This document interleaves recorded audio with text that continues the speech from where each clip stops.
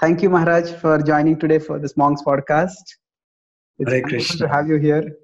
Yes. So I thought today we could discuss about the subject of sensitivity in presenting spiritual wisdom.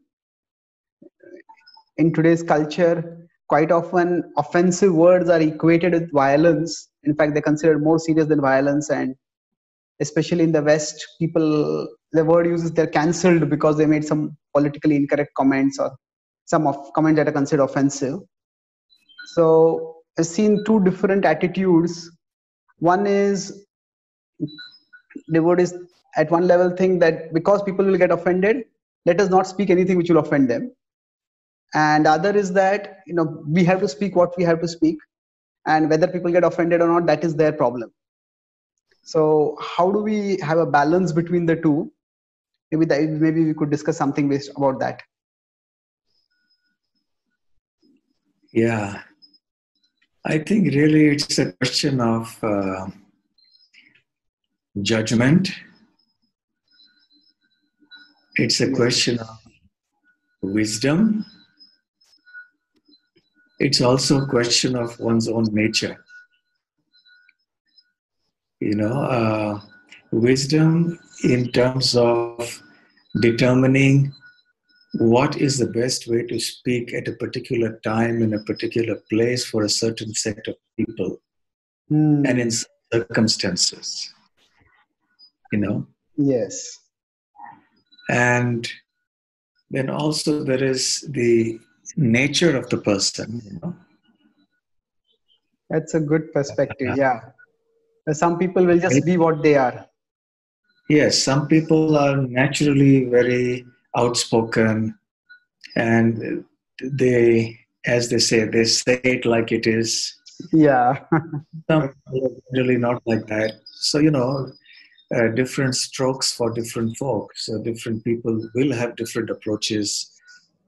So I think that cannot be negated. It's always going to be there.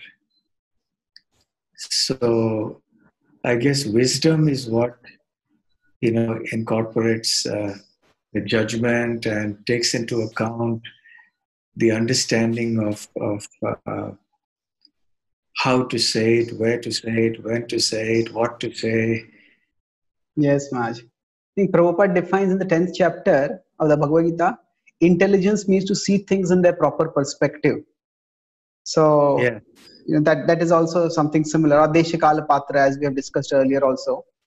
So now I think most of our talk will focus on intelligence. Now with respect to nature, there is at one level, if somebody is known to speak maybe a little brusque, known to speak in a particular way, and then people get used to that. So, and some people feel that we are just, so the problem is, I wouldn't say so much that if somebody has a particular nature, but when they start thinking this is the right thing to do for everyone, that is when the problem comes up. That means what I'm speaking is the right way to speak, and everybody else is not courageous enough to speak the way I speak. Then it may happen that others may get either start doubting whether is this the way I'm meant to speak, or may artificially start imitating. And generally, if we are with a person for some time, then we just get to know their nature, and then we know which words are spoken with real anger or which are spoken just because of nature. So there is a adequate need to acknowledge nature, but then to consider one's nature to be a virtue, that is where it becomes a problem, I feel. It also depends on other factors, like what kind of relationship you have with the person you're speaking to. If you have a very old relationship with the person, the understanding is good, the other person knows you very well, understands you for what you are, then you can speak so many things and the person will not take offense or will not misunderstand. On the other hand, if you just met someone for the first time and you say something then that person may take offense because there is no relationship there. So that's another factor, the relationship. Okay. Another factor could be, let's say, age. An elderly person can get away with saying certain things, or small children can get away by saying certain things. But people in between may not be able to get away so easily. So that's a good way, yes. What Prabhupada could say, others may not be able to say and get away with it. Okay. Another factor would be the level of one's spiritual advancement. The more advanced one is, maybe it will be accepted. And maybe for others it won't. And also, it depends, because just as the speakers have different natures, the listeners also have different natures. Now, I know, I'm sure we all know, different devotees or different individuals, even if they're not devotees, who have different ways of presenting their opinions. Some are very brusque, very blunt, to the point of being harsh, sometimes, being offensive even. And they have their takers. I mean, there are people who really like that. Some people like to hear such speakers. And there are others who may get completely turned away from such speakers, and they may prefer others who are probably softer and, like that. So it really depends. I remember one time there was a devotee. I mean, he's still there, of course. And he was well known for being very brash in his speaking. And sometimes sitting in the class, I would cringe a little bit. Oh, he's speaking in a certain way like this, and And several others would be like me, who would cringe sometimes a little bit. But there were some others who really relished it. And they found it, very nice. And they got attracted to Krishna consciousness. They became good devotees. Some others maybe got turned away because of that. So it's a very kind of subjective thing, But yes, as you said, we have to keep in mind different strokes for different folks, and different speakers will have their own natures, and it's not possible to expect that everybody will speak exactly in the same way. So we have to accommodate that. Yes, Maharaj. I'm just echoing your point. I remember one devotee had invited me he was doing village preaching, and he invited me to his village for speaking. And then I have normally a very analytical way of presenting. And people were okay, they passively hearing. But then after I finished, he spoke a few minutes, and he was like making fun of how foolish this thing is. And asakela paije, we should do this, we should not do that. And I saw people were enjoying that. So I realized that they didn't need an analytical kind of presentation. They needed something which stirs things up. So I would say that now maybe I was just trying to think of a visual.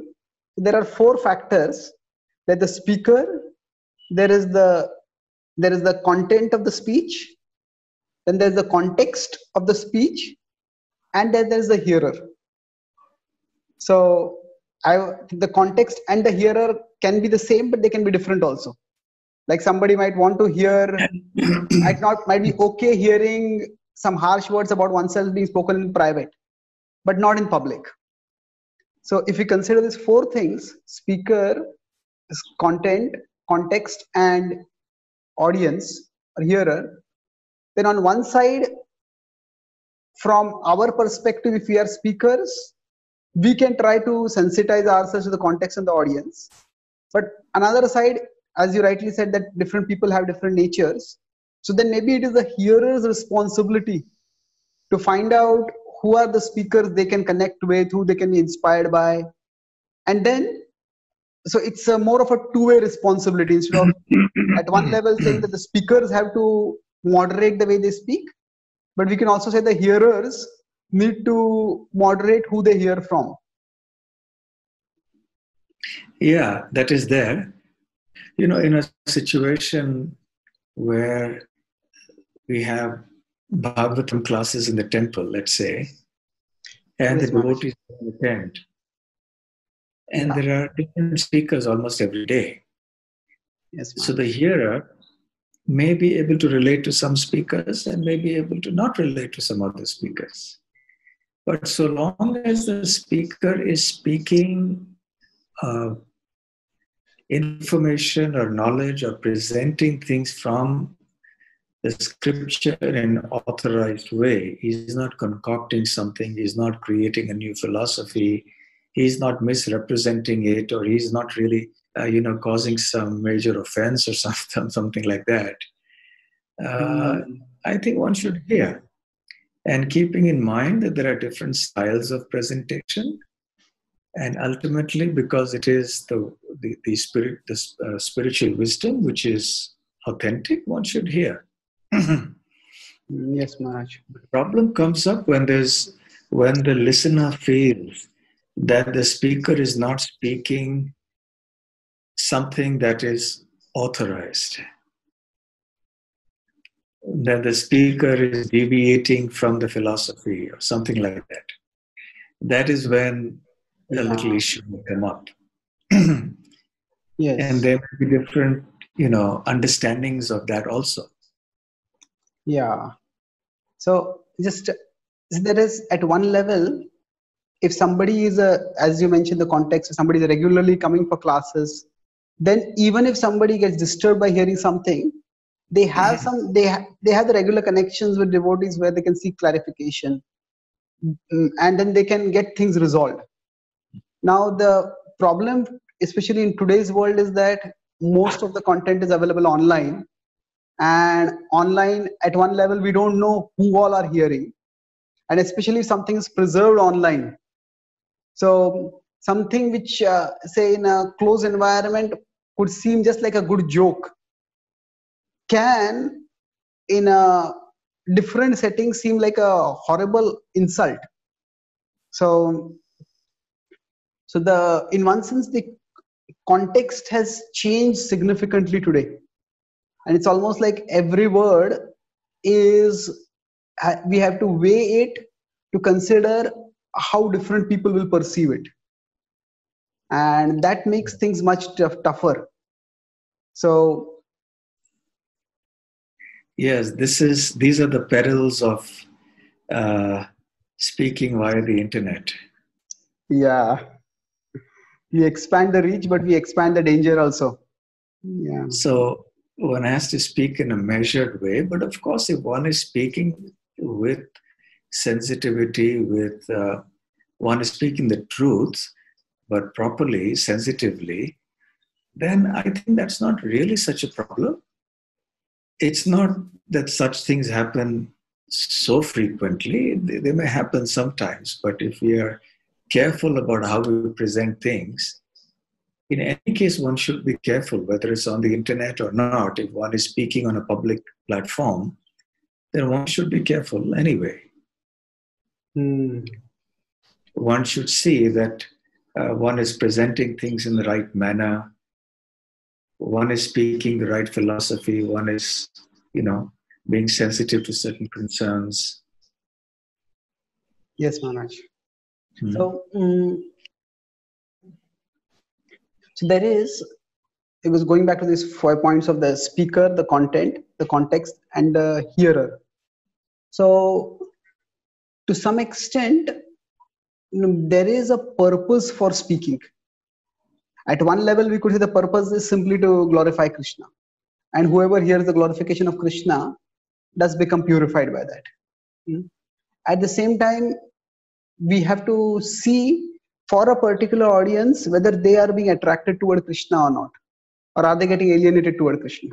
At a subconscious level, somebody might be purified by hearing about Krishna, but at a conscious level, they might get alienated. So if we consider, say, Bhakti Rasamrita Thakur would rate articles based on how many times the word Krishna would come, and then he would publish them in the Harmonist. Now, one of the early books that Srila Prabhupada wrote was Ishopanishad. And in the Ishopanishad, Prabhupada doesn't use the word Krishna much at all. He uses the word God or the Supreme. And Krishna is used very sparsely. And one understanding I got is that Ishopanishad was meant more for people coming from impersonal background. So Prabhupada doesn't use the personal address too much over there. So we see here, Prabhupada is not compromising on the message. He does point out the deficiencies of the impersonal understanding when it is considered the ultimate understanding within the content of what he's speaking, but he's regulating the words that he uses. Similarly, when Prabhupada is presenting in Easy Journey to Other Planets, he is very respectful to scientists. He says, we present this for the consideration of our esteemed readers, the scientists. And then he uses the word antimatter to refer to spirit. So I was making this point that as a speaker, how important is it for us to consider what is the effect of what I'm speaking? Can I just say that this is what has been spoken and this is what I'm going to speak? But what is the effect of that? How much should that determine what I speak? I think because your question was why are we speaking the truth, right? Yes. So I mean, it is a given that we have to speak the truth. Yes. We cannot speak the wrong philosophy. We cannot speak. Yeah. We cannot misrepresent. But what is the purpose of doing that? So very succinctly, if one were to explain the purpose of speaking Satyam, it is Hitam, which is for the benefit and welfare of everyone. Okay. That's the sum and substance of any form of communication. You know, whether it's verbal communication, written communication, or communication through gestures or whatever. The purpose ultimately should always be Hitam, which means for the benefit of everybody. You know, this is one of my favorite verses. Favorite in the sense that I quote it often because it is of great practical value. You know, from the 17th chapter of the Bhagavad-Gītā, when Krishna speaks about austerity of speech, body and mind. And in austerity of speech, he says, Anudvega karam vakyam, satyam priyahitam chayat, sadhyaya bhyasanam chaiva, vanmayam tapo uchyate. So he speaks, he gives different characteristics of our speech. And one is that the vakyam, or our sentences or our speech, should not be udvega karam. Udvega means to cause agitation or disturbance. It should be anudvega karam. So the first quality of speech in the mode of goodness is that it doesn't agitate others unnecessarily. Yes. And the second is satyam, which is the truth. Third is priya, which is it should be pleasing. Fourth is hitam, which means it's beneficial. And the fifth is swadhyaya, abhyasanam. So one should recite, you know, the Vedic literature, the holy name, and so on. Vanmayam tapa uchyate. So this is austerity of the voice or austerity of speech. So of all these categories, you know, these elements that are mentioned here, obviously it is important to speak satyam because we can't speak a falsehood. By satyam, in various conversations and letters, Srila Prabhupada refers to satyam as being spiritual wisdom. Yes. So especially when you're discussing scripture or spiritual knowledge, then satyam is very important. At the same time, what is the purpose of that satyam? It is hitam. as mentioned in this verse of the Bhagavad-Gītā. So, I mean, there is much that Prabhupada has said on this, about it. And I think as we go along, perhaps we'll get an opportunity to discuss it also. But to succinctly answer your question as to what is the purpose of speaking anything, it should be hitam. Okay. Benefit. But what is benefit? That has to be seen in the light of satyam, of truth. Because if one doesn't have knowledge of the truth, then one may have some misconception about what hitam or benefit is. You know, and say for example, one may continue to give some intoxicating substances to an addict just because one feels that that is for his or her benefit, because otherwise the person is suffering, so let me give it. So I would say the ultimate purpose should always be hitam. That has to be kept in mind. But hitam with reference to satyam. And here it's a little nuanced, because what exactly is the effect that we are looking for? We want to do good to somebody. We are speaking the truth. Our motivation is good. We want to do good to somebody. But the result is contrary to what we hoped for.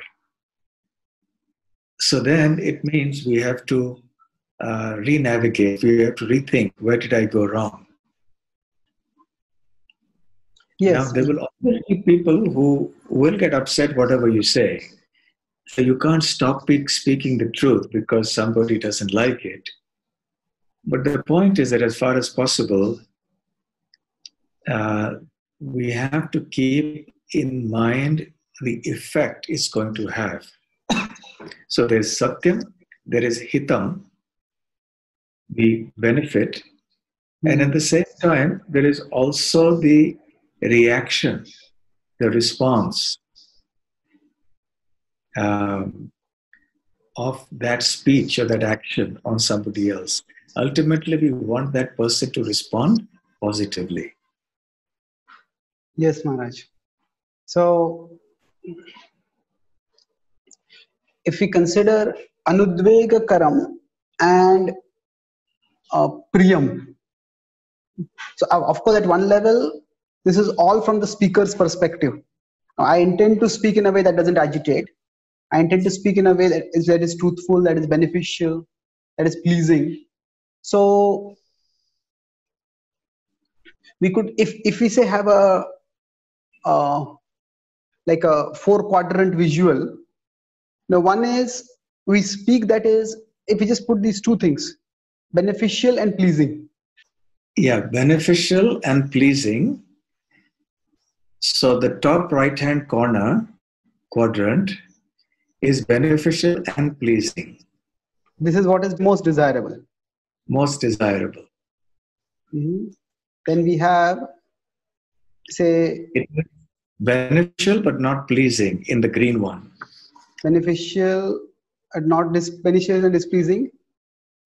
Beneficial, we could say it is maybe essential at times. Yeah. But it's not desirable, but maybe essential. Yeah. Then if it is not beneficial, not pleasing, that is definitely undesirable. Yeah. Never to be done. Okay. Not just undesirable, but never to be done.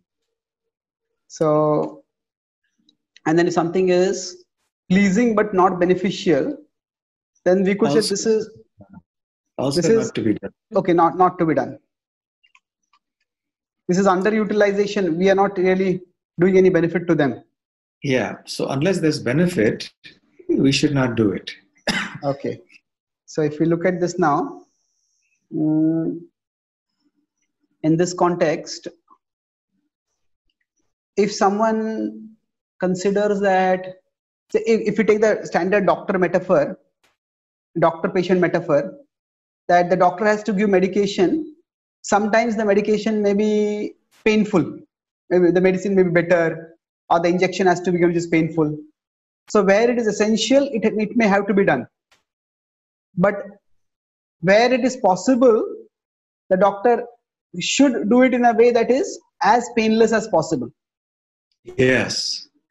And the doctor should never do anything that is not beneficial for the patient. Yes, if the doctor just injects something which is not a medicine at all, then that is undesirable. Yeah, so the two quadrants which are not to be done, never to be done, that's not beneficial. So therefore, we should never do it. Interesting, you could put here, there is placebo effect, where it is actually not meant to be beneficial, but it's pleasing. Oh, I'm getting treated. But in a sense, people get benefited. Yes, so therefore that there is some benefit there. A placebo has its benefits too. Yeah. You know, the verse that comes to mind with this diagram? Yeah. This is a verse Prabhupada used to quote, and there was a lot of discussion on this. Satyam bruyat, priyam bruyat. Correct. Satyam bruyat, priyam bruyat, ma bruyat, satyam apriyam, priyam cha nan ritam bruyat, esha dharma sanatanaha. So, Satyam Bruyat means speak the truth, but Priyam Bruyat, speak it pleasingly. So, Satyam Bruyat, Priyam Bruyat, speak the truth, speak it pleasingly. So that's number 4. Yeah. Right? Yes, Maharaj. Then Ma Bruyat Satyam Apriyam. Don't speak truth that is not pleasing. So that is quadrant 2. Quadrant 2. Here it says don't do it.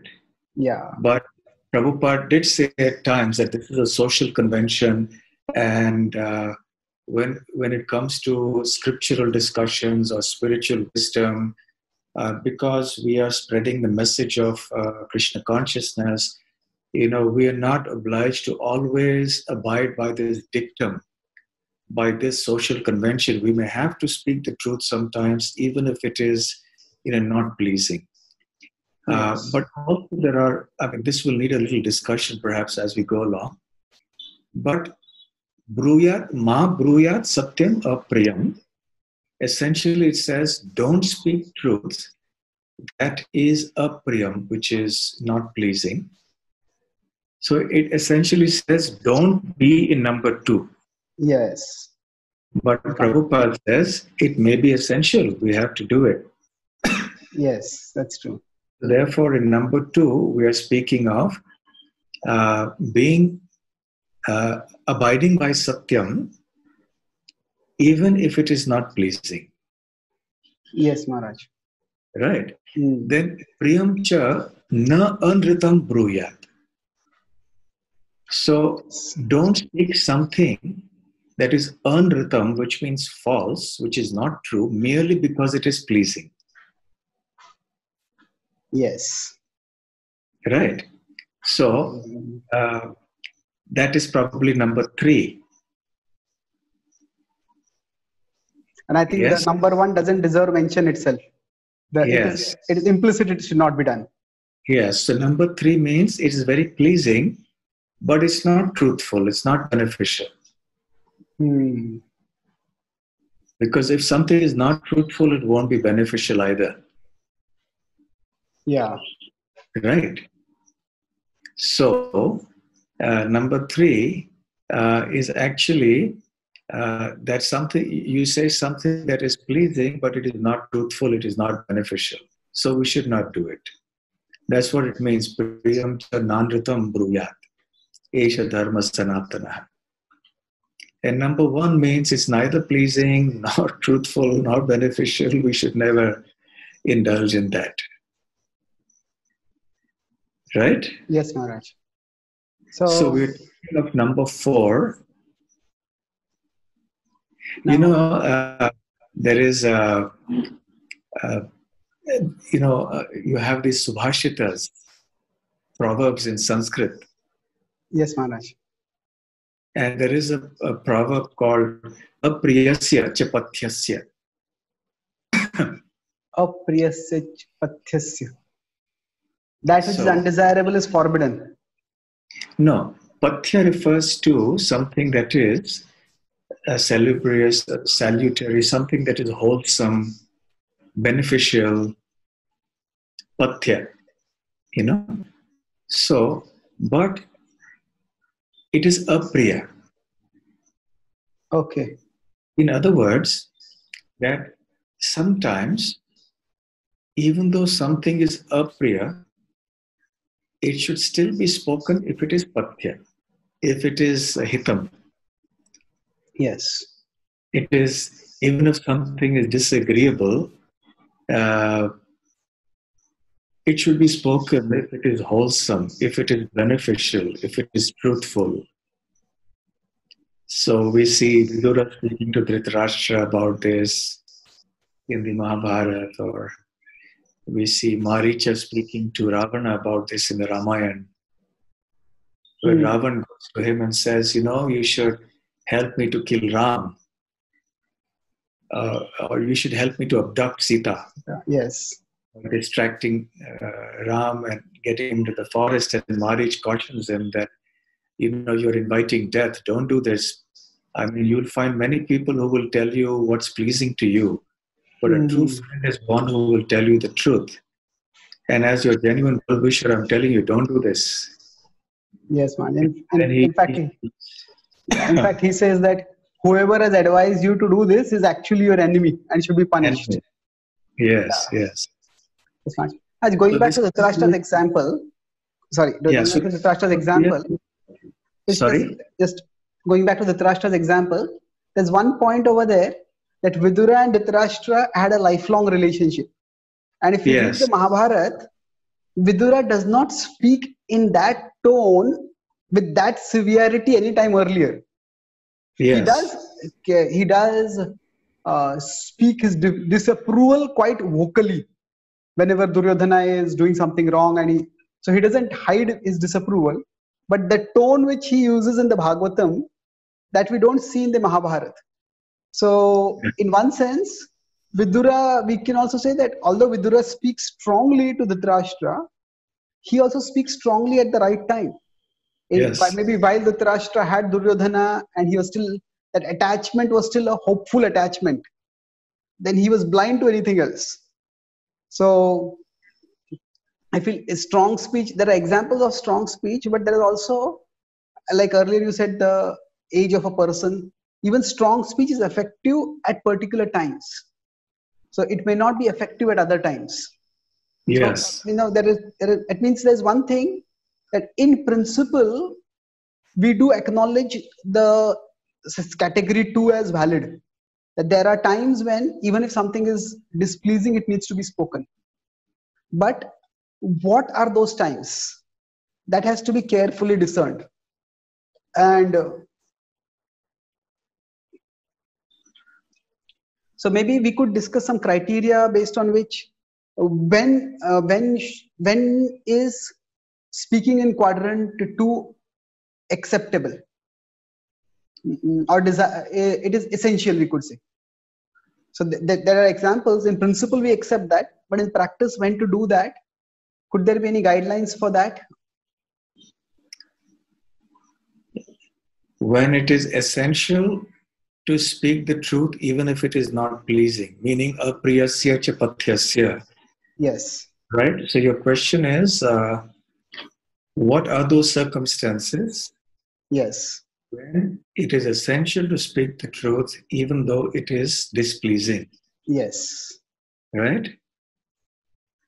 I would say when the third quadrant, that is speaking the truth pleasingly, is not possible or is not effective or somehow is not possible to do or is not appropriate.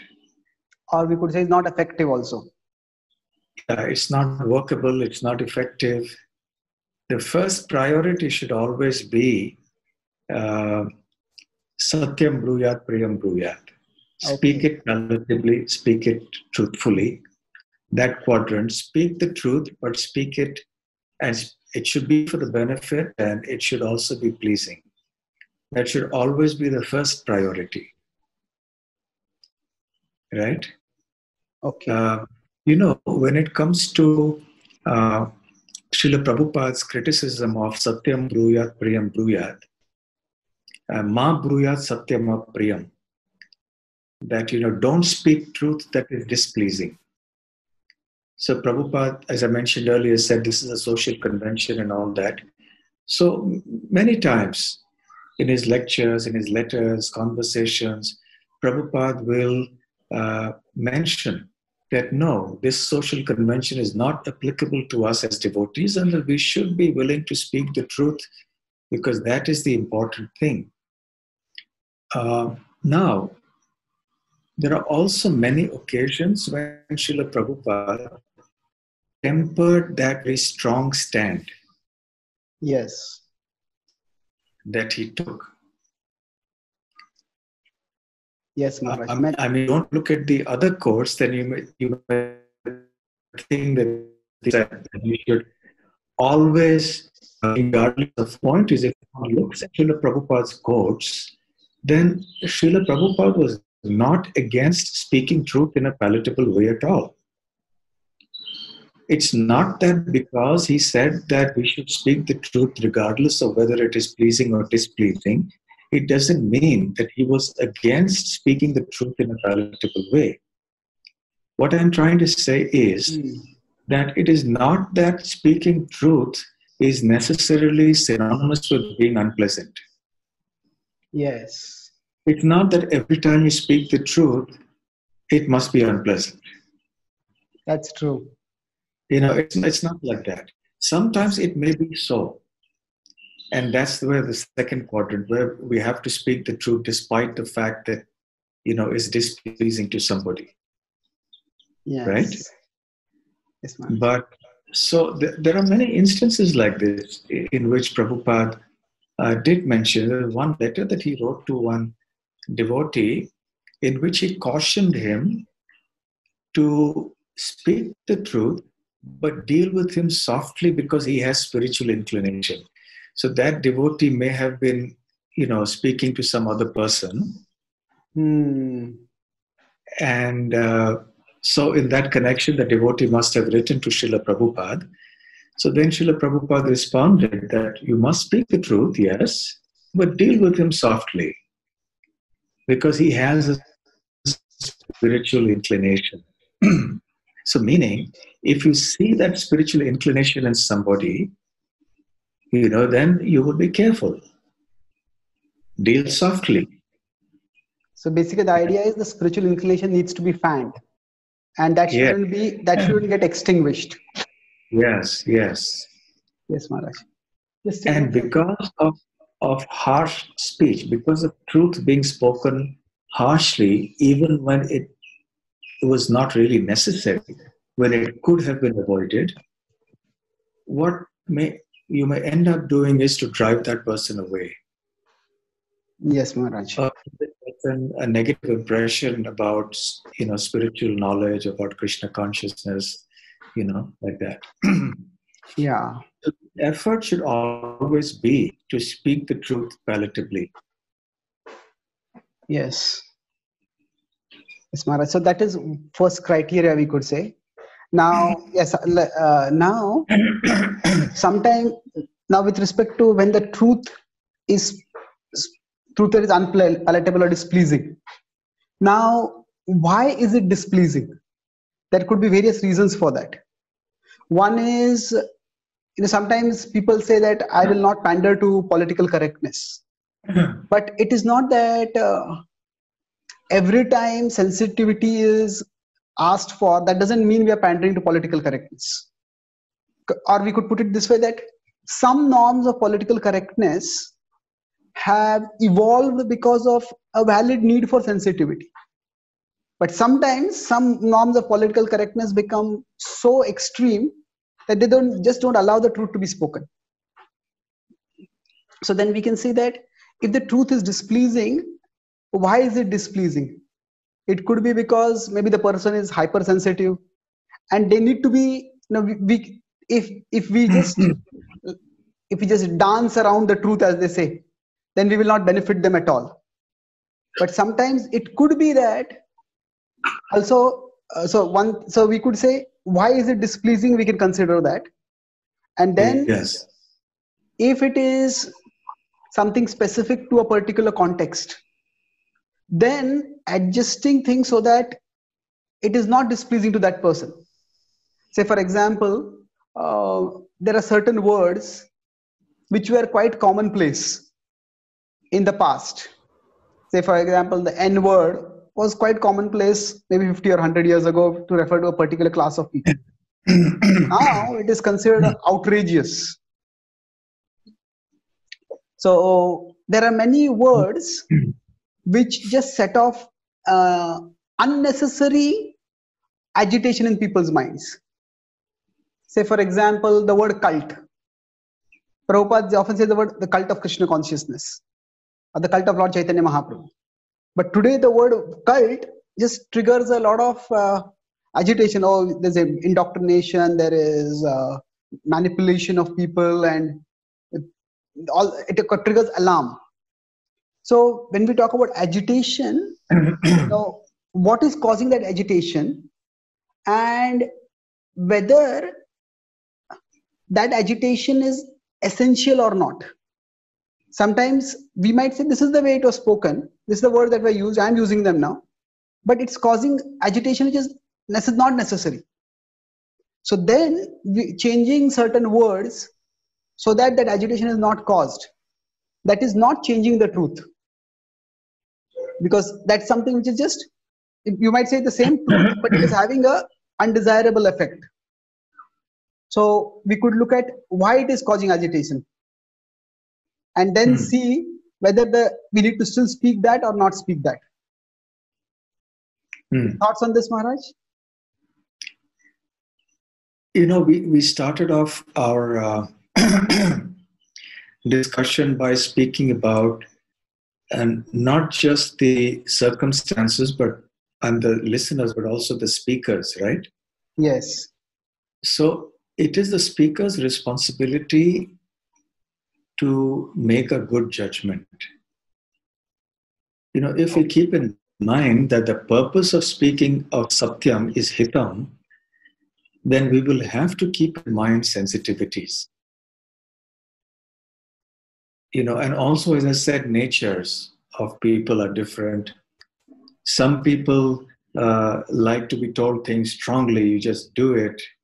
And some people, will go away if you tell them something like that. Just do this. They will go away. Some people just tell you, just tell me what to do. So it's really a very subjective thing. And each one will act differently. But if we keep in mind that, as Prabhupada says in one of the purports in Bhagavad-Gītā, he says, the purpose of speaking Satyam is to present facts as they are, to not misrepresent, and also it should be for the benefit of others. Is this in the Bhagavad-Gītā or the Bhagavatam, Maharaj, that Prabhupada talks about realization? Bhagavad-Gītā purports. Okay. So one of the Bhagavad-Gītā purports, where he speaks about Satyam. Yeah. Satyam. So Satyam means to present the facts properly. Don't misrepresent the facts. And ultimately, it should be done for the benefit of everybody concerned. So the speaker has to keep that in mind. Now, because these things are so fluid and so subject to the perceptions of the speaker, so there will be different ways in which different speakers judge a certain person or judge a certain situation, and both speakers will speak differently because their judgment of the situation differs and also their personal natures differ. So, we can't paint all speakers with one brush. There is going to be a difference. But I think we can keep in mind these three main points that Prabhupada has said about the purpose of speaking Satyam. Yes, Maharaj, that's true. Now, just taking this a little further, now, Satya and Hita, they are not necessarily equivalent. Although normally Satya will lead to Hita, but here we have the point of, like, if you administer a medicine, the person is benefited. But in the case of spiritual growth, it is that the person has to consciously choose to turn toward Krishna. So how can we quantify what is Hita? It is that a person heard the pure undiluted message of Krishna. Is that the benefit? Or is it that the person heard something and became attracted and then wants to hear more? Or is it that the person heard something, but then that was so agitating to that person that they left? So Hita, we could see it as get them to hear once, or get them to hear so that they can keep hearing more and more. So that could also means talk about, gradation. So Satya can be spoken at levels according to maybe. So right now this person can digest only this much, and then maybe a little more they can digest. So how would we quantify Hita over here? Can we say that increased eagerness to hear about Krishna is the Hita, or what would we mean by Hita over here? Benefit? I would say Hitam has to be seen in the context of to what degree the listener is getting closer to the spiritual path and to Krishna consciousness in a sustainable way. So we also take a longer term thing. Let's say you speak the truth. So that person has heard this spiritual wisdom. So it's gone in. But because of the way that person was dealt with, because of the way that knowledge was spoken, this person may be turned away and may not come back. Okay? So the truth has gone inside, but it's not been digested. But you've lost the person, at least for this life, or at least for a long time. Yes. But if it is spoken in a certain way that ensures that the person is not driven away, that he comes back and he listens to more, and he then discusses with you and so on, then obviously that's a better way of doing things. So I would say that would be the criterion. It's very hard to quantify such a thing. But yeah, of course, not criterion. What degree are you bringing that person closer to Krishna? So that Hita has to be that, as you said, that the person is going away, then we have not really done Hita. Yes. So continuing the medicine metaphor, that suppose somebody does some procedure which is excessively painful, that the patient will say, I'll not come again at all. Or if we could say more of like a physical therapy, that you get the patient to do some exercises. Now, if you don't get the patient out of the comfort zone, then they will nearly not improve, they will not recover. But if you exercise the patient so much that they think, hey, this is the workout I have to do every day, I cannot do it, they just stop coming after that. So that means that if we could talk these three things, that comfort zone, stretch zone, and panic zone. So a certain amount of agitation may be required. We have to challenge people's existing conceptions to some extent. But if it is such a big challenge that they feel their whole world is falling apart, then they may think it's not worth it. Or think that what you're saying is so dead against their cherished beliefs, which they hold very dear to them, and they just can't bear the thought of even listening further to such a thing. Then perhaps that person is not a good candidate to be spoken to in any case. But perhaps in some cases, these entrenched beliefs maybe because of not having had the opportunity to hear Yes. Krishna consciousness being presented in the proper way. So that's really a judgment that the speaker has to make.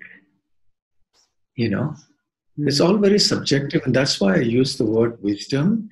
And we also had judgment, we had nature. These are the facts. These are the factors that will ultimately determine how a speaker presents things. Yes, Maharaj. So another point to this is, as you said, it's nuanced and subtle. Another point to complicate things is that the people don't necessarily in advance accept the truth to be the truth. In today's world, there are so many spiritual paths, and when they come to a spiritual teacher to hear, there may be some acceptance. Okay, this person may be wise and I am ready to give them a hearing. But we may think I am speaking authorized truth based on Shastra, but we cannot assume that our audience accepts our authority. Yes. So to some extent, people may judge us or evaluate or assess us based not so much simply on what we speak, but also how we speak it, how we conduct ourselves. So it might be that in a 1 hour class, 59 minutes might be sound, reasoned arguments, but 1 minute might be some harsh words spoken, and then that's what that person remembers. So one time there was some devotee wrote a letter to Srila Prabhupada, and I asked the question that should one always speak the truth? Okay. He was referring to the time of preaching or presenting Krishna consciousness. So should one always speak the truth? And Srila Prabhupada replied, yes. But a qualified devotee will be able to speak it in a palatable way, in such a way that even an enemy will be attracted. And then he said, this is the art of speaking the truth. And then he went on to say the same thing, that he said that it's not so much what you say, but how you say that makes it important, that makes the difference. And with experience, we will learn to speak and present the truth in the proper manner. So Srila Prabhupada made several points in that particular exchange with this devotee. Number one, that yes, you must always speak the truth, Satyam, but it should be Priya. Because it is Satyam, it must also be Priya. If it is Satyam, it is Priya, it will also be Hitam. Because that person will accept it. And then he said, this is the art of speaking the truth. So this is a very important phrase, I feel, for all of us the art of who speaking the present Krishna consciousness everywhere. It's not just about speaking truth, it's about how to speak the truth. Because Prabhupada then mentioned there that how you say it is very, very important. Yes. So this is the most successful system, Prabhupada says. Yeah. So in essence, if we assume that we have authority because we speak the truth, and then we may speak something which is, so there are two things then. There is something which is, the truth is unpalatable, and the second is truth is spoken unpalatably. Yes. So they're two different things. So as far as possible, truth shouldn't be spoken unpalatably. Correct. Now, so elsewhere also Prabhupada said that you should speak truth in a way, because you also asked me in terms of the response, what are we looking at in terms of... I think Prabhupada said, you should speak truth in such a way that the person responds positively. Yes. So if the response is going to be highly negative, then we have to consider where we went wrong. And there are some audiences which will have just no interest. And no matter what you say, so if you're sticking to the truth, no matter what you say, they will not accept. Yes. But then what can we do about that? We can't. Yes, Maharaj. We can't stop speaking the truth because of these situations. Yes, but as far as possible, our effort has to be to see that the person responds positively whilst still speaking the truth. Yes. Here also we could talk about, I mean, speaking the truth, we could also say which truth, in the sense that scripture has many truths within them, and we needn't speak, do we necessarily have to speak that part of the scripture which is true, but that is going to agitate the person. So whether that is essential. There is a conversation of Srila Prabhupada with his disciples in Hawaii, and they asked Prabhupada, when we tell the scholars that, say, Maharaj Ugrasen had some astronomical number of bodyguards, they start laughing at us. And they say, how is it possible they all lived in Dwarka? Where were their houses? Where were their washrooms?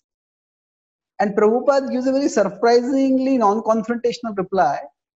He says, among all the verses in the Bhagavatam, was that the only thing you found to speak to them? Yes, yes.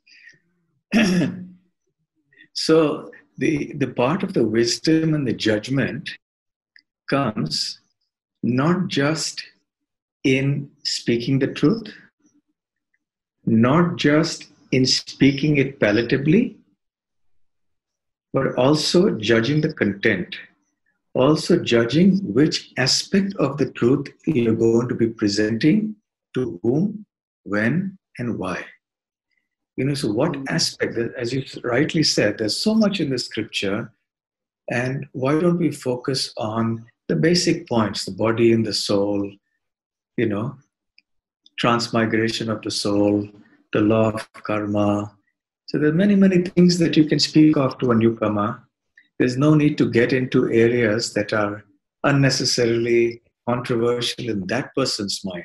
In your mind, it's not controversial, but that person may see it as being controversial.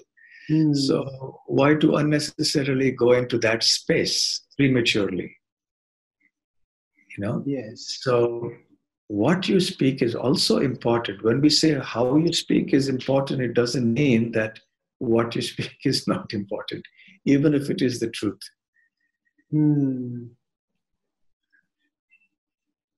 So now, judging which part of the truth to present and which part to not present.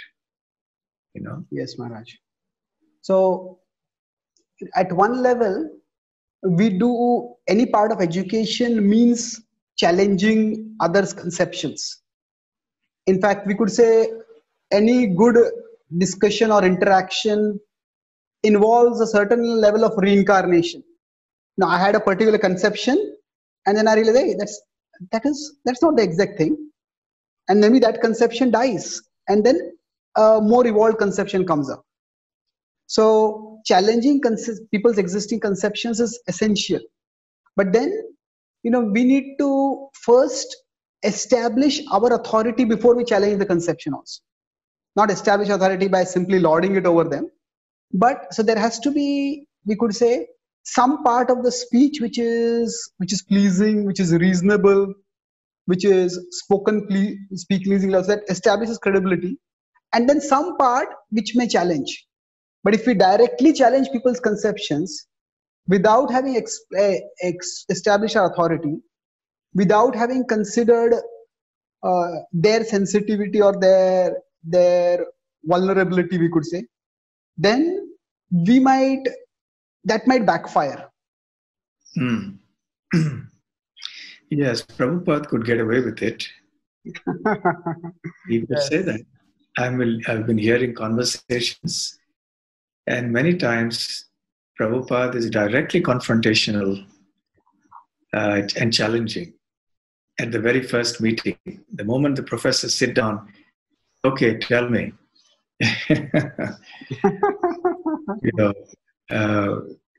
what have you taught in the university? You teach, who am I? And he taught this. He gets back. But they can see that he doesn't mean, malice. There's no malice in his voice, that he's speaking it genuinely from conviction. And also that he has that stature. They've come in a mood of respect anyway. So they've already come in a mood to listen. And plus, he's an older man. So in between, he would joke. See, I'm an elderly man. I can speak and get away with it, So we have to consider all these factors. Yes, Maharaj. So so we talked about the truth. We could say which aspect of the truth to speak is one aspect. Then we need to be aware also of what is the effect, at least to some extent, of what is going to be the effect of what we speak. And then some agitation is essential, but some agitation, if it is not essential, then not speaking those things, or that is also the responsibility of the speaker. So now, if there was how much of the truth to speak on which occasion. So it could be that I just give some people some food for thought so that they think and then they come back again. That could be one approach. Other approach could be that actually they may never come again. So let them hear. Let them get a full picture of the unvarnished truth, and it will stay with them. So, so now it's like give one dose of vaccine. If they don't come, at least this will work for them. Or give them one thing, let them see the benefit, and they may come again further for vaccination or whatever. So if you can take the medical metaphor. So any thoughts on this? How much of the truth to speak at one point? Prabhupada says that will come with experience. Okay. We have to learn the art of speaking the truth. That will come with experience and with practice, Srila Prabhupada says in his letters. So when we experience the different reactions that people give us, when we preach in a certain way, we learn by experience. And look, that was not the nice way to do it. I made a mistake there. I should be careful the next time. I shouldn't preach in that way. So by experience, by practice, by also looking at how experienced good preachers present Krishna consciousness, we can learn like that. So Maharaj, when we say experience, are we essentially meaning observing the effect of what we do? Because what does experience mean in this particular context? Like when we say doctor is experienced, okay, they gave different medicines at different times and they observed what happens. So it's mainly observing the effect. Yes. You saw that by speaking in this way, there was a vigorous reaction and vigorous negative reaction. And that put off so many people, and then the program stopped. It was a nice weekly program coming up, and then people stopped coming, and there was so much criticism going on, and the whole program collapsed, right? And I learned, okay, so that's not a way to do things. I made a mistake there. Yes. Coming back to, which part of the truth to present, etc., I'll tell you a bit of a funny thing that happened, many years ago when I was about to go to a certain place for preaching. It was the first time I went to that place as a preacher, and so I asked the local devotee who had organized the program, so what would you like me to speak on? So he said, you can speak on any topic, no problem, but please don't tell them to stop eating fish. Okay. Why? He said, because here people it's a coastal area. And people are so addicted to eating fish, they eat fish 3 times, 4 times a day. They can't live without fish. So if you tell them stop eating fish, meat, this meat, at least okay, they can maybe digest it, but fish, no way. Don't tell them that. Speak anything but that. Now, had I not got that little tip, I might have spoken about fish because I knew that people in those areas eat a lot of fish. So I might have said it. I don't know, but perhaps I would have. But after that, I was cautious. So I didn't mention it at that time. And slowly, people have become devotees and they've given up fish and all that. So yes, Maharaj. It's like that. So not eating fish is something we want to say, but in certain circumstances we withhold. We don't say it. Yes. So Maharaj, this brings us to one point, that what comprises compromising the truth. Prabhupada often said, I never compromise, my spiritual master never compromised. So anytime sensitivity is recommended, often some people will say that you are simply compromising with the truth. So in my understanding, compromising the truth would mean when we are asked a specific question and then we are wishy-washy. So I say, if somebody in that context had only asked you publicly, should you eat meat? Should we eat meat or not? Then maybe, so if an issue comes up on its own and then we waffle on it, that could be compromise. But choosing not to speak a particular issue, that needn't be compromise. Any thoughts on this? See, Priyam cha nanritam bruyat. Don't speak an untruth because it's pleasing. Okay. So let's say, telling people not to eat meat is a sensitive point in a particular area where we go. Okay? So you don't start off in the very first lecture by bombarding them about the ill effects of meat eating and, what the karmic effects are and so on. Okay, so you don't tell them all that. You give usual basics, lecture on the basics of Krishna consciousness. But then somebody asks you the question, as you said, should we eat meat? So obviously we can't speak an untruth just because that person would like to hear it. So we definitely can't say, it's okay to eat meat, it's fine. We can't say that. So what we could say is, what I would say is that, look, it's not right, but we'll leave the discussion for another time. You just understand the process, what this Krishna consciousness is about. You start chanting, and automatically everything will work out, everything will happen. That's interesting. Yeah. Now, wouldn't that, what would be the effect of this? Would it raise, why among the other audience, why is this question being avoided? Would it raise that question, or it will just avoid agitation? If there was a certain audience where I felt it was necessary to speak in detail, then I would have spoken about why meat eating is so harmful. Okay. Yeah? So in some cases, say like I gave you the example of that place where I went, he said, please don't speak about this. So if they had asked me the question, if somebody from the audience had asked me about fish. Okay. After this devotee had told me this before the lecture. Right. So I can't tell them, just go on eating fish, it's fine, it's okay. I can't do that.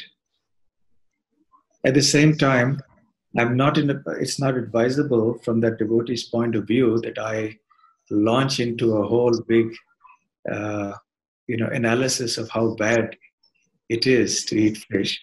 I may be very brief about it, briefly talk about it, okay, but emphasize that first understand what Krishna consciousness is. Okay. Yeah, and by that way, you're also stressing the point that Krishna consciousness is much bigger than just not doing this. Yes. So yes. don't get too fixated. Oh, I'll have to give this up.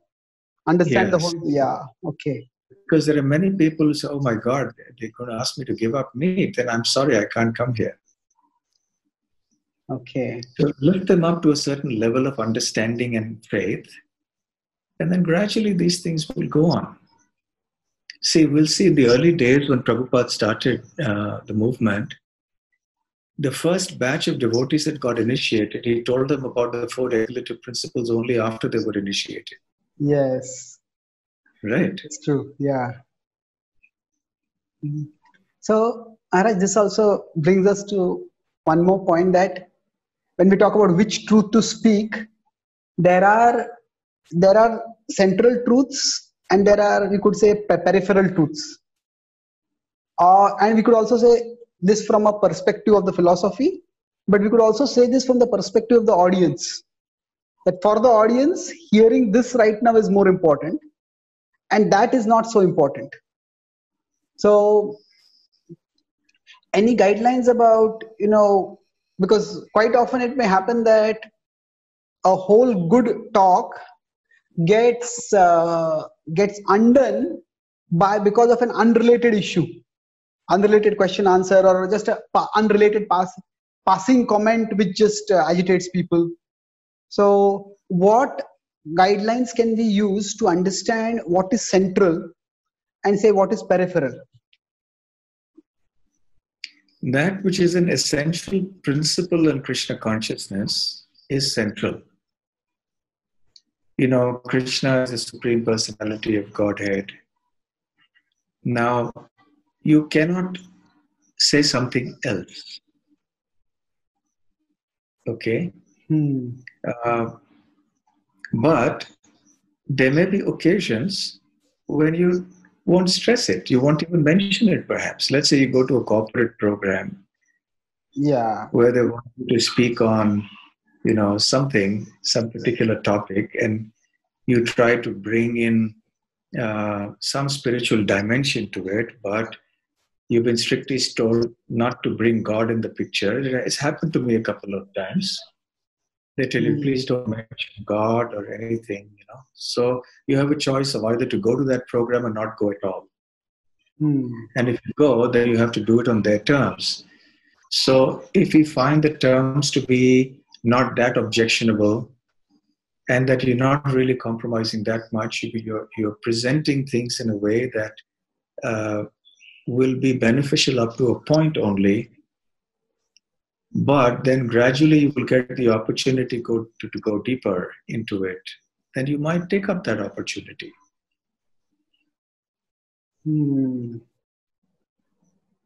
So that means what is central and what is peripheral can dramatically vary based on the context. That Krishna as the Supreme Person is central, but there it is not central. Maybe it's just give people an introduction to spirituality, make them at least explore life spiritual dimension. That's the central purpose. Yes. Yeah, I remember I was talking with Hanumat Preshak Maharaj. He told me he had been invited to speak on science and spirituality, something like that, spirituality and psychology, by a professor. And then the HOD of that department came for the class, and the dean of the college came for the class. And then the professor told him, Swami, if you speak anything objectionable, it'll kill me now. All these people. So then, after that, he said that one person asked him, Swami, I see you are in a monk's dress. So what is your religion? So then Maharaj said that I spoke at that time that, I may have my religion, you may have your religion, or you may have no religion. Now, right now, we are discussing about psychology and consciousness. So, let's focus on this. If you want to know about my religion, we can talk about it afterwards. So, and he told me that the HOD, the principal, they were about nodding. That means the idea is that you don't use our podium to speak, to propagate your own ideology. So on that podium, you speak what is expected or what you have been asked to speak. Yes, yes. So sensitivity to the situation is the hallmark of a good preacher. Oh, A good preacher must be able to distinguish, must be able to discriminate, what to present, how to present, to different audiences and circumstances, etc. yes, Maharaj. So, mm, I just remembered a joke which I also say sometimes. There was this yeah. a king and an astrologer, he had an astrologer. Hmm. So he came and said, I'm an astrologer. Okay, so tell me my future.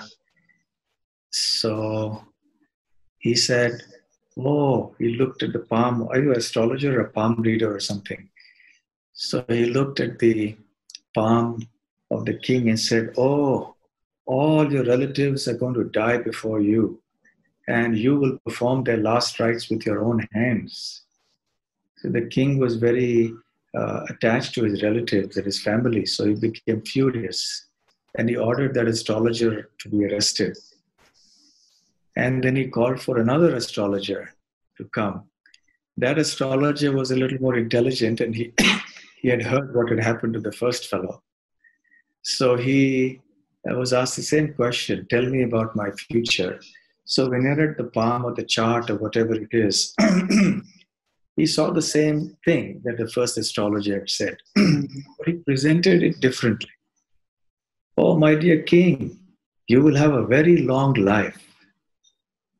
You will outlive your relatives. You will live longer than your relatives. So the king was very happy and he rewarded him. So Yeah. basically, he said the same thing, that, your relatives will die before you, but he presented it in a way that appealed to the king. Yeah, Right? that's beautiful. Yeah. Yeah, Bhakti Tirth Maharaj has written a book, one of the spiritual warriors book. So he's talking about sense control, and the title of that chapter he had given was Harnessing Sexual Energy for World Peace. And then he talked about how sexual attraction has caused so many wars and things like that. So it is very creative way of presenting. Yeah. I just going back to that joke, maybe I'll take this as one or two concluding points. But any thoughts on using humor in presenting? Because sometimes, as I said, humor can also backfire. What is seen as a joke by one person may not be seen as a joke by others. So, any thoughts on the subject of using humor?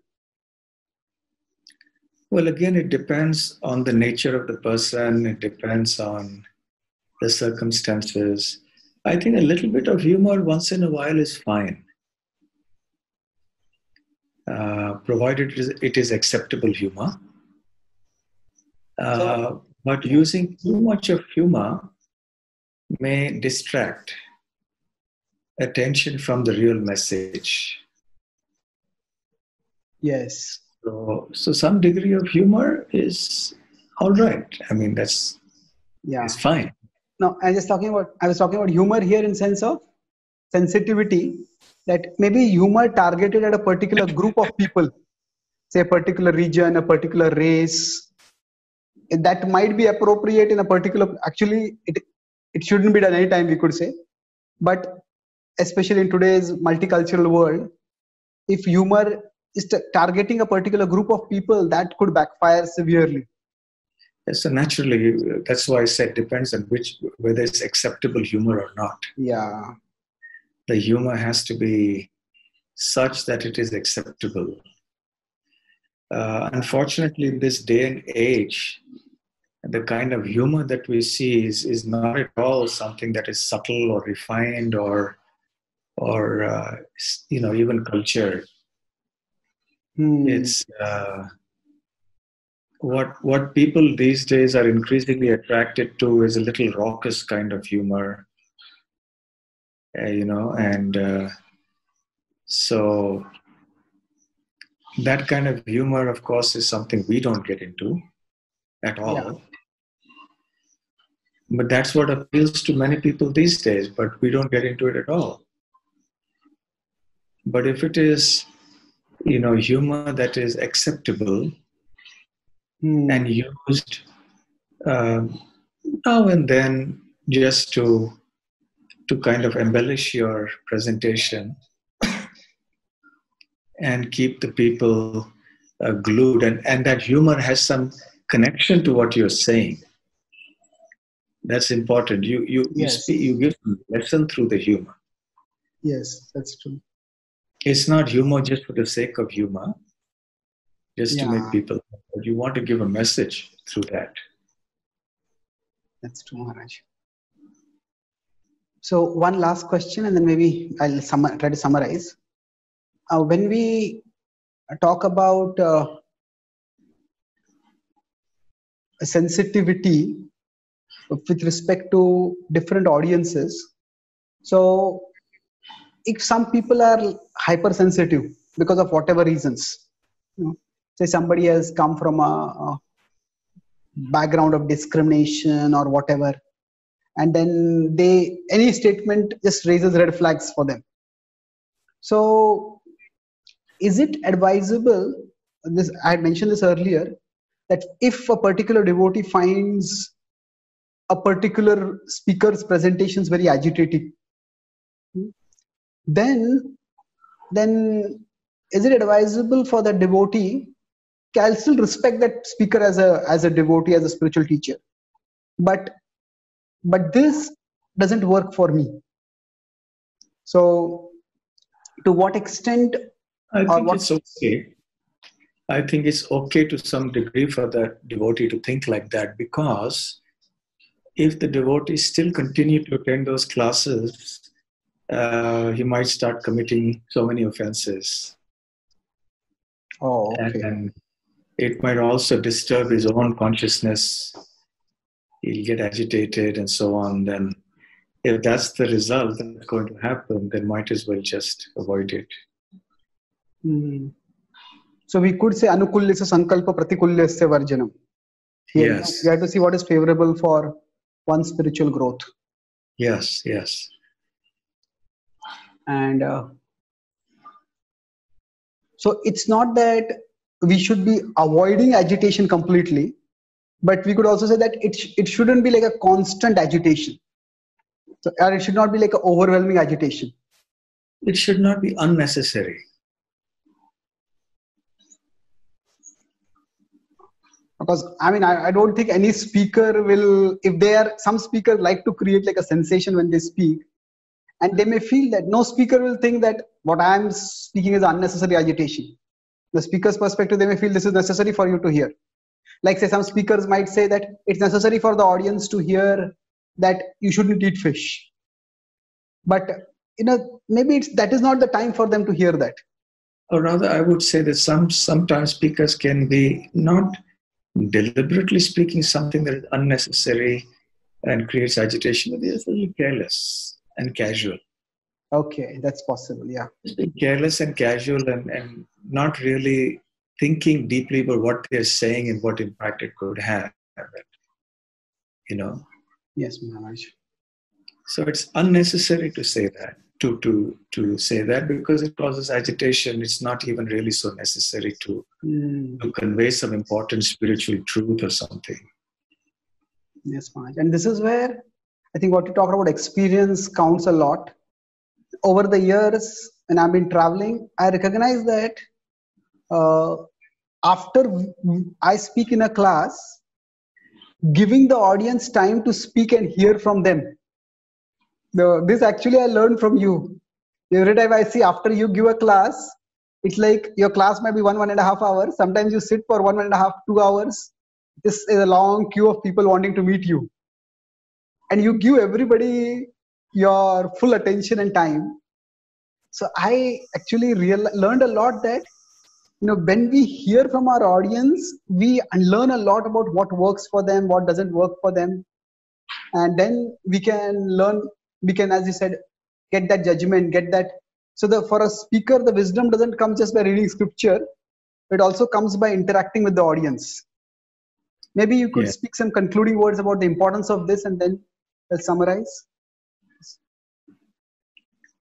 Ultimately, we are here for the audience, right?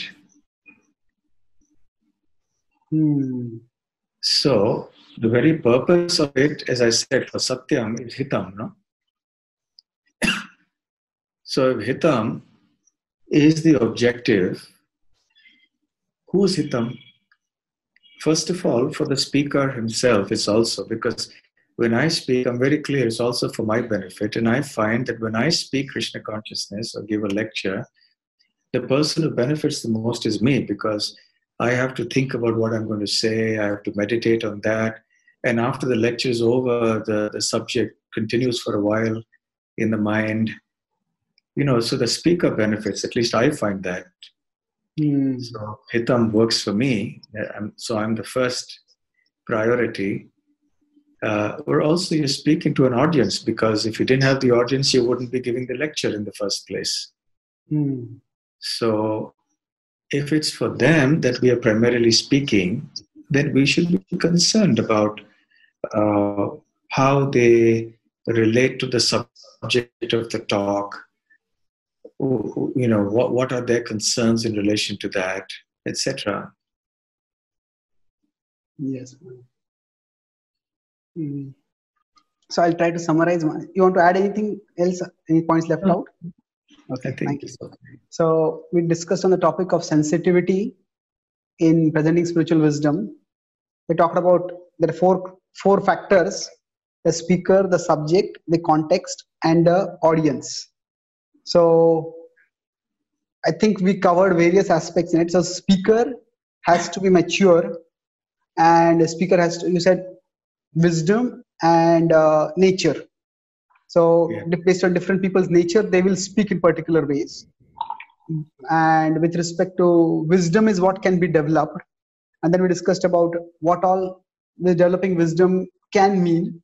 So broadly, if we divide into these three factors, that we have to consider, we are speaking the truth, but we are speaking the truth for a purpose of benefiting the audience. And whether the benefit is happening or not, we need to consider. So we had that 4 quadrants, where if something is not truthful, not beneficial, and not pleasing, then that's undesirable. So it's pleasing but not truthful. That's also undesirable. And the best is if it is truthful and pleasing. But in some cases, when that 4th quadrant doesn't work, then we may have to speak truthful even if it is not pleasing. And then most of our talk was what are the parameters for deciding when to speak this. The first you said is, first try to speak the truth palatably only. And you quoted the Subhashita. We also discussed Bhagavad-Gītā 1740, 1716, 1715, Anudvegakaram Vakyam. Then within this parameter of when to speak, when it's not possible to speak the truth palatably, then we may have to speak the unpalatable truth. Then we have to see whether the agitation that is caused, why is it caused? Is it because of some unwanted, say, use of words, like say cult or something like that? Then better avoid that. Or is it a necessary agitation because that's what is required for people to revise their conceptions, to grow in their understanding? Then agitation also has to be such that people can take it. Like we talked about the comfort zone, stretch zone, and panic zone. So we want to stretch people's conceptions, but not so much that they feel overwhelmed. And that would mean that the speaker has to consider. So one criteria for understanding hita, when is the person benefited? It is not just by they hearing the truth, but also by they wanting to hear the truth more. They wanting to take up spirituality more. And if they go away, then that is undesirable.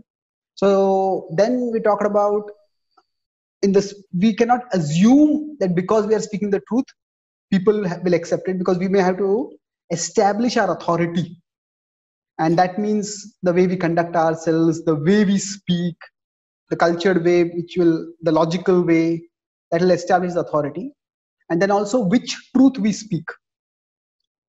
So truth has many aspects, and that which is most relevant or beneficial for the audience, we speak that. And if something is, like give the example of fish, that if something is going to be too agitating or impractical for them, then not speaking it is not a compromise. So speaking, choosing which truth to speak is not compromise, but refusing to speak the truth itself when it is asked for, or speaking an untruth, that is a compromise. And then we talked about how devotees will learn by experience, and experience essentially means observing the effect of what we speak. And that means we interact with the audience, and we know that we're speaking for the audience. So what is the effect we can hear from them to learn.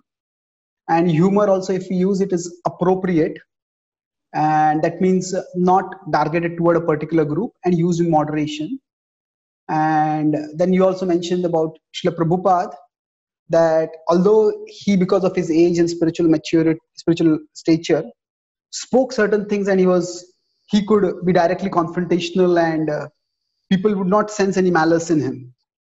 But for us, it may not apply. And also, in today's digital age, we might speak one thing in one context, but people might just cut it out and hear it in another context. So it is important. So you said that sensitivity is an essential characteristic of a speaker of spiritual wisdom. Yes. Thank you. And ultimately, what is the goal? We want to see that the person moves closer towards Krishna. Yes. That's the ultimate purpose. That is our understanding of Hitam. Yes, Maharaj. So if we drive the person away from Krishna, then what's the point? Yes, Maharaj. Right. Yes. Thank you. This was quite a comprehensive discussion and very illuminating for me personally also, many dimensions. Yeah. Thank you very much for your time and thank you. Thoughtful Thank you, contribution. Chaitanya Charan Prabhu. Hare Krishna. Hare Krishna. Hare Krishna. Hare Bol.